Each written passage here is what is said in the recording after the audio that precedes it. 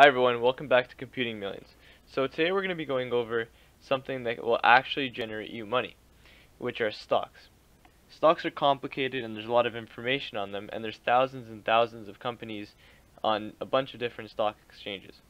So what we're going to be doing today is we're going to create a script in Python that will scrape data off of Google Finance and narrow down the list of companies to a small list. I use this script personally to find potential companies that I can invest in, and a lot of the companies that I am invested in I've found with this script. So when I typically look at a stock, I'm looking for a high dividend yielding stock that has a low payout ratio and a low price to earnings ratio. So it's an undervalued company with a lot of space to grow, but they do have high dividend rates and they consistently pay out dividends. So let's write this down. So number one, we're going to be looking at yield. We want a yield that's going to be greater than 4%, just because 4% is just a nice number. It's a high yield and it still has a lot of room to grow. Two, we're going to be looking at the earnings per share. We just want this to be greater than 0 because we don't want a negative earnings or something like that. That means that the company is not doing well with each share that you're buying. Three, we're going to be looking at the price to earnings ratio, and we want that to be generally under 25. That's just a good number, good rule of thumb, because companies are normally around 20 to 25, and those companies are normally worth what they are or slightly undervalued. Anything more than 25 is not something that you really want to invest in because it's overpriced. The fourth thing we're going to be looking at is the payout ratio. The payout ratio is how much of the dividends is the company paying out relative to the earnings. So you want a payout ratio that's generally less than 100. That's like maximum, because any more, if they're doing 110, that means that they're paying out more than they're earning, which is not bad, not a really good thing. But I generally like it under 90. And the fifth thing that you can look at is the market cap. Generally, when you look at the market cap, you're looking at the size of the company.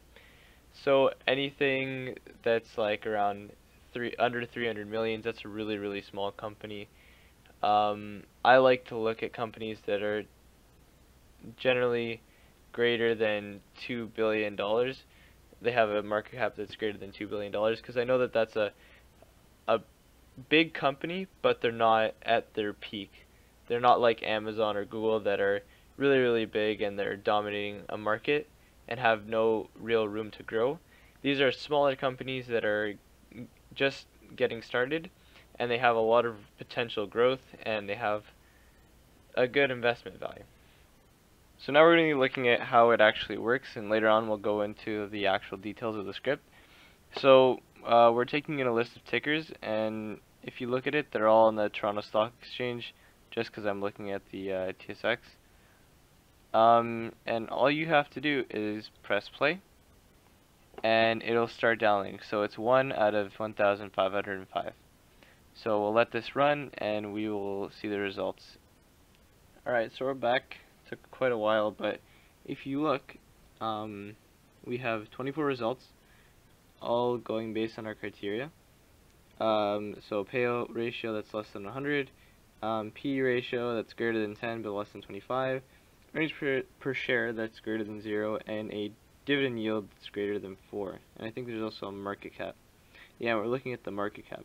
So it's only companies that are worth 1 billion or more. So if you look, we have companies like TELUS, Power Financial Corp, right there. We have a bunch of companies that fit our criteria, and if you look in my web browser, all of these companies have been open. So if you wanted to look at TELUS, you can look and you can see all the stats. You can go to all, see that they have a constant dividend rate. You can look at how much they've been increasing their dividend over the years, and then you can go to financials. You can look at their total revenue, their assets, and there's a bunch of information that you can look at on Google Finance after.